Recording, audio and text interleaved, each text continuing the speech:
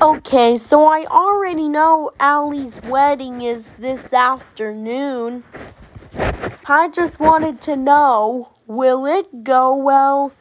'Cause I wanted to leave after the kiss, because the kiss is the most important part of the wedding. I didn't want to say this in front of you, but Heather is forcing me to go to the reception. Doing a bad thing, but getting a good reward.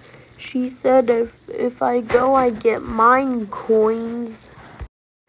The wedding's gonna be in Hiram, while the reception's gonna be in Dallas.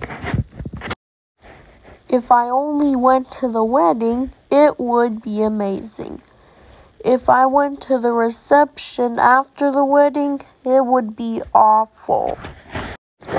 The wedding itself is good, but adding the reception to it,